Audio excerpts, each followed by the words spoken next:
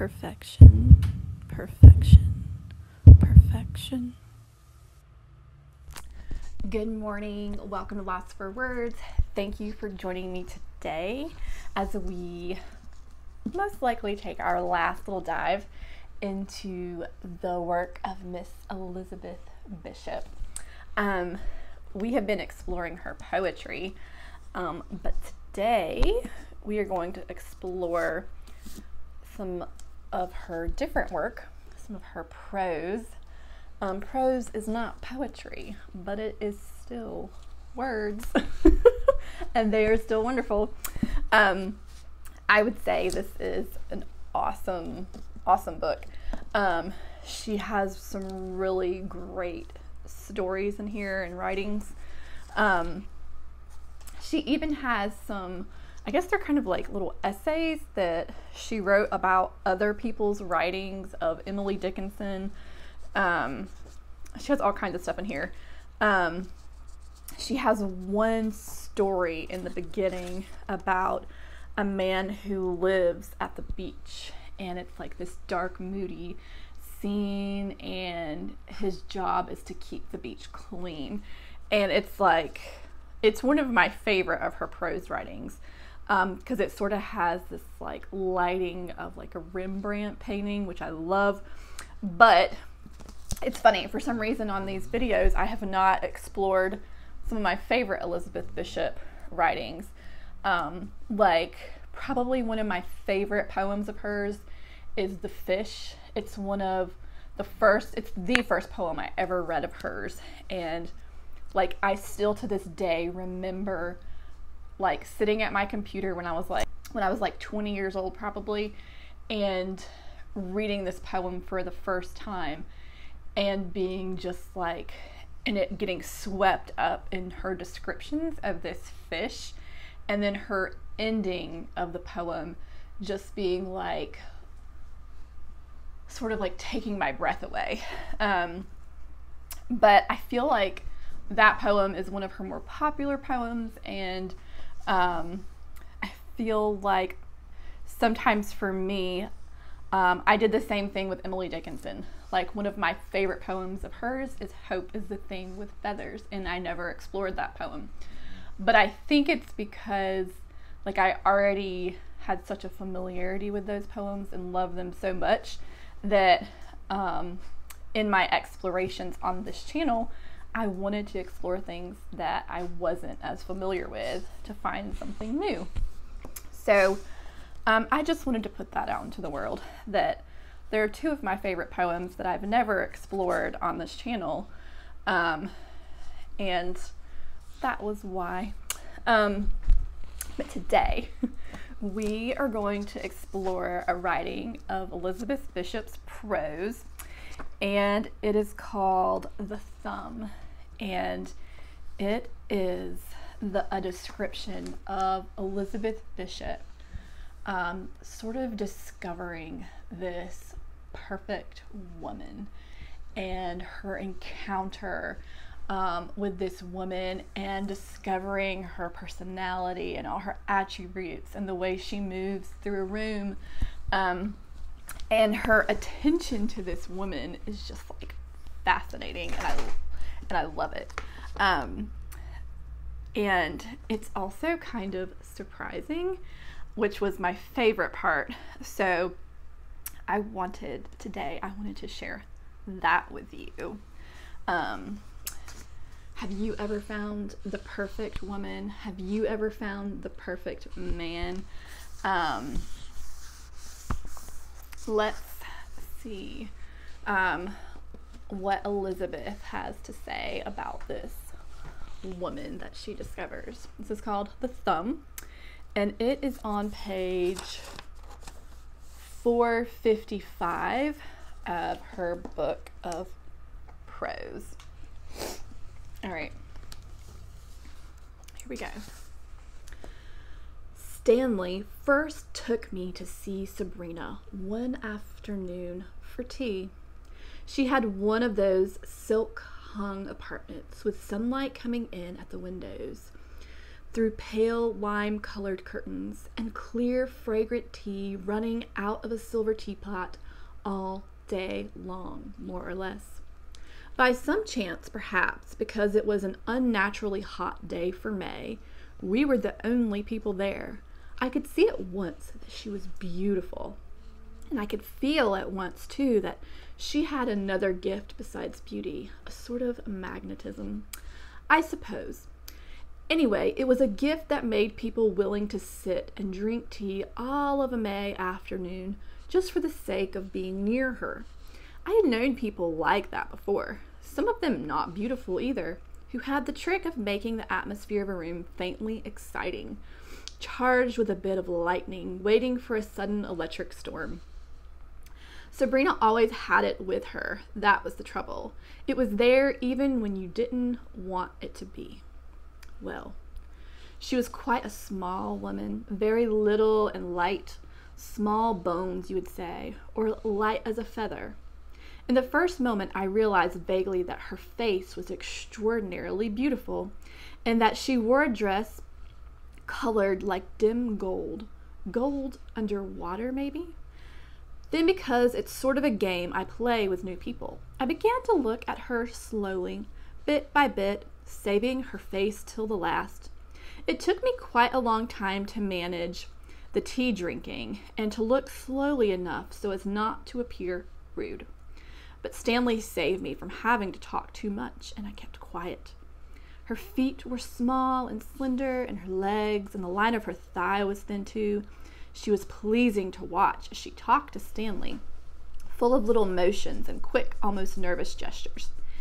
Her left hand lay along her knee, her fingers pressed against the soft gold cloth. Her hand lay along her knee, her fingers pressed against the soft gold cloth.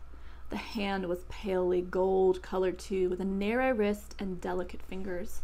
A civilized hand, you would call it, interesting to watch or touch. After a while, I began to study her face, and I found it in the same color and fineness. I had seen her hand, rather sophisticated-faced, face gay yet quiet. If you could think of a Madonna whose face was thinner about the cheek and chin, with a look of humor and something subtly emotional about it, well, that would be Sabrina. Her eyebrows were straight across and black, her eyes were gray, and so was her hair. Really, I suppose it was brown, dove brown, if there is any such color. I began to enjoy the afternoon immensely. It was a delightful room, and I felt slightly exhilarated, as if I were intoxicated on tea. Stanley had promised me that Sabrina could do a lot for me if I became friendly with her, and I seemed to be succeeding pretty well. She knew just about everyone, and though fortunately unliterary herself, she really had quite a little influence, friends among all sorts of artists and writers. I began to be dangerously elated, and I talked and laughed and brought out all my best conversational tricks. I pictured many more such afternoons to myself, maybe just Sabrina and me alone.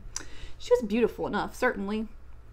Just as I had reached this pitch, Sabrina turned to face me, moving her body, and placed her right hand on the left arm of her chair. I was watching her face for a minute. I was just conscious of the pale shape of her hand extending below the gold cloth.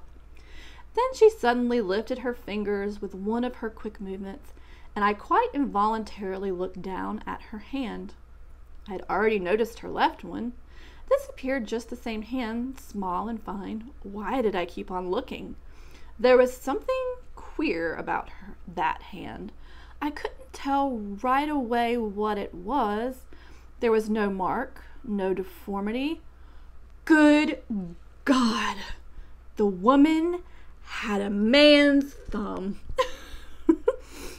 No, not a man's, a brute's, a heavy, coarse thumb with a rough nail, square at the end, crooked and broken.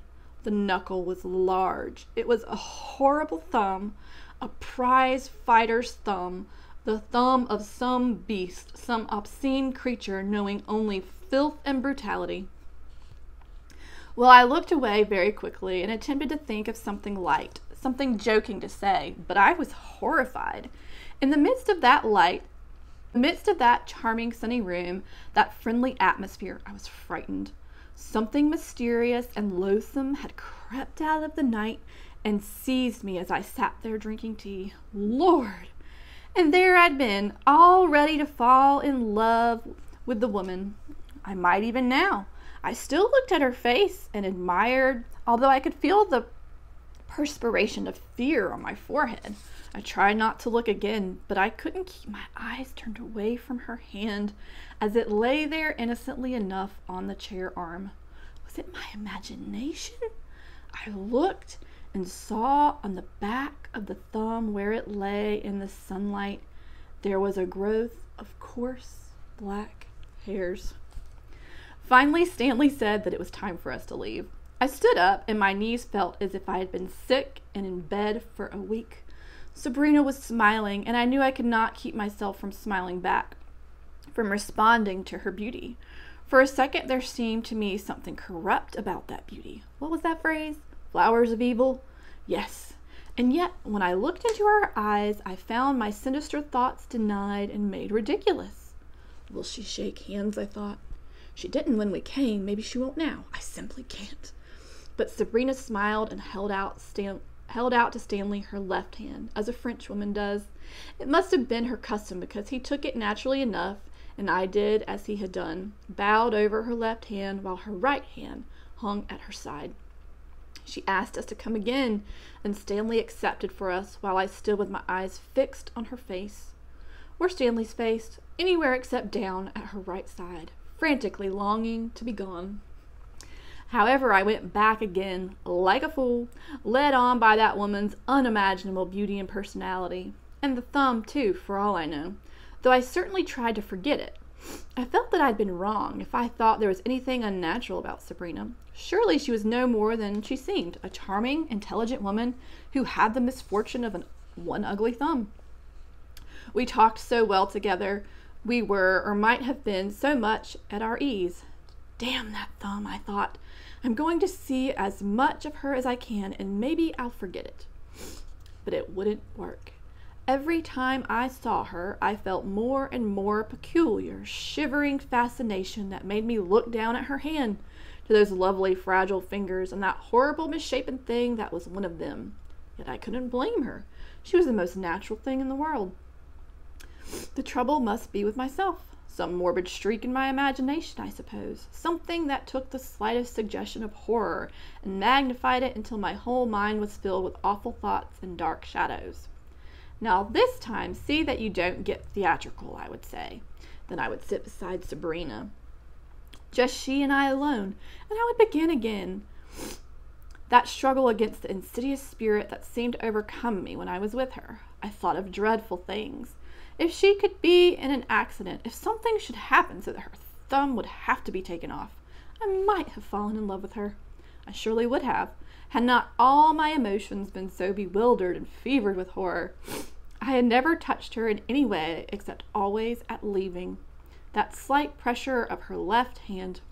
My mind dwelt upon what it would be like to touch her, to take that hideous hand and hide it in my own. I realized that all this was bound to lead me into something wrong, and I couldn't escape it. I kept on going to see her, knowing every time that sooner or later I would yield to my curious desire and touch that thumb, and I hardly cared what might happen when I did. She asked me to see her more and more often, and at last I realized that whatever was the meaning of my tangled emotions about her, she was in love with me. I couldn't talk to her so easily after that, and there used to be long, silent places in our conversations. She would sometimes look at me with a sad, almost frightened look, and then I would swear at myself and wonder why in heaven's name I didn't leave her as gracefully as I could and never come back. But there I would sit and brood as if bound fast in some black prison, my eyes half turned away from her right hand, which lay in the folds of her dress. One afternoon in September, I went to see Sabrina for the last time. She was in the same room where I had first seen her. The room hung with silk and lime-colored curtains with a pale, soft sunshine coming in at the windows. She had on that same golden dress, and I had truly never seen anyone look so beautiful as she did. She sat there quiet and somehow arranged with her hands in her lap.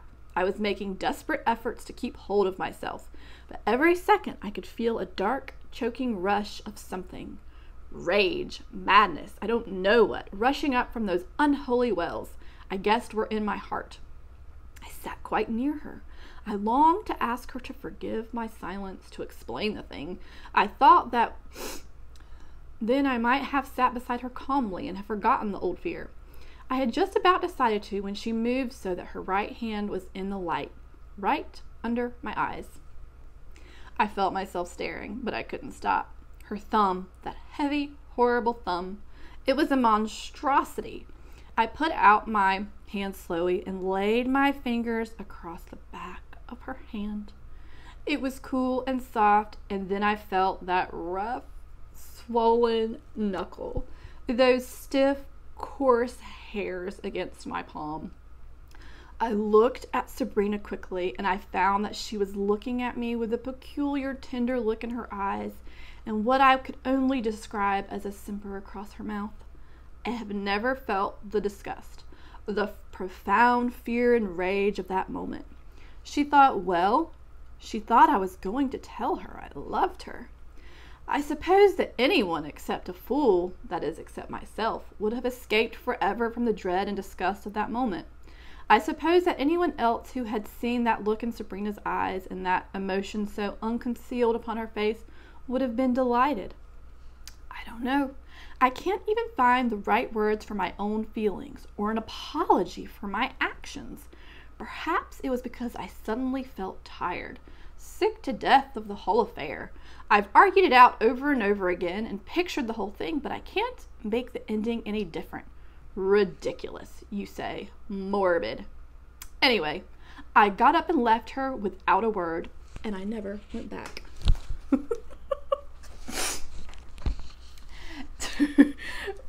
This poem, or this piece of prose, cracked me up because I thought Elizabeth Bishop did a great job of drawing you into this moment where this person is sitting there and she is slowly taking in this other woman, Sabrina, and taking in her features and her mannerisms and her way of being in this golden lit room. And you sort of get swept up in it and you're like, oh wow, what an amazing woman. And you just kind of are like feeling her, you're feeling her like romanticizing this woman. And then as she is like going over all of her features, it's like fantastic. There's like this moment where you're like all swept up in the delicacy and the femininity and you're like, oh, it's so beautiful. And then, good God, her thumb. There was something about this that reminded me of Sylvia Plath's poem. I think it might be called The Onion, but it's where she cuts her thumb instead of the onion by accident. I would love to hear Sylvia Plath's thoughts on this piece of prose. But for me, like, this surprise of this like hideous manly thumb on this beautiful, graceful, feminine woman was hilarious. I was like, because it's like surprising, and I'm like, well, how boring if this woman was completely perfectly graceful and feminine and there was nothing to surprise us, right? And I mean, there would be no story. So I love that. I love this writer's perspective, or this person's perspective, and how shocked and disgusted they are by this manly thumb with big knuckles and coarse hair, and that they're so overwhelmed by the mismatch of this thumb with the rest of the person that they can't stop obsessing obsessing over it like it doesn't belong there. So it's just so funny, and you can feel this person like struggling in their brain to like be like, I can get past this, right? I can get past this, and they can't get past it. And the only thing this person, you know, spends all this time with this woman, and then you feel this dainty feminine woman look up into this person's eyes with like longing and love, and like, oh, thank you for spending so much time with me. And then this person is like, reaches over to touch her hand and is like, oh dear God, the thumb.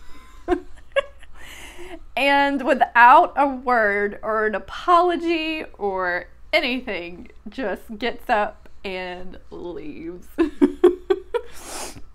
That this thumb, this oddity, this manly thumb was too much for this person, which I think is hilarious.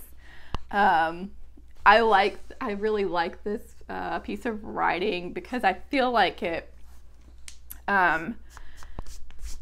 makes us, there's something very human about it, and how I don't know, I feel like humans, like, we do struggle with oddities, like when things don't match and we don't know what to do with it. Like, we like the idea of things that fit into a nice, neat little box of perfection. It's fun to think of this with like people and their personalities too.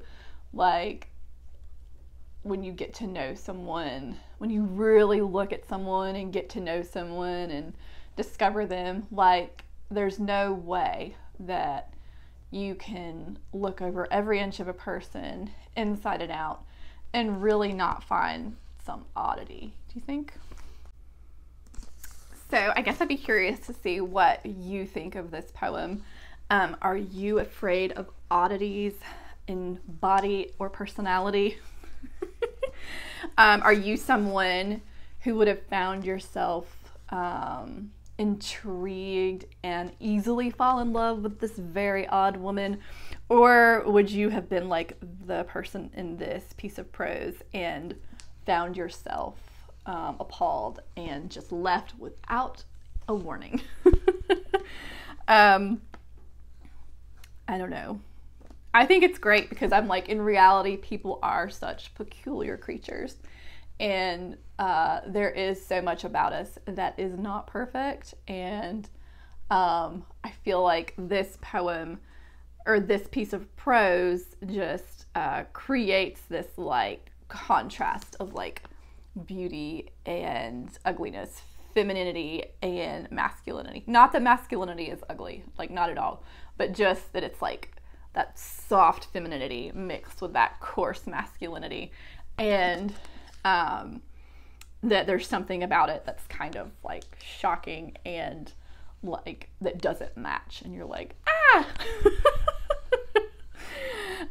So I guess I'm just curious, like, if you encountered this person with this oddity, would you find yourself like, oh wow, it's amazing, or would you be appalled and run away like this person? Anyway, that is all. I hope you enjoyed our lovely story, and I feel like that'll probably be all of my exploration of Elizabeth Bishop for now, but I hope I gave you a good taste of her that would make you like to go explore her a little more. Goodbye.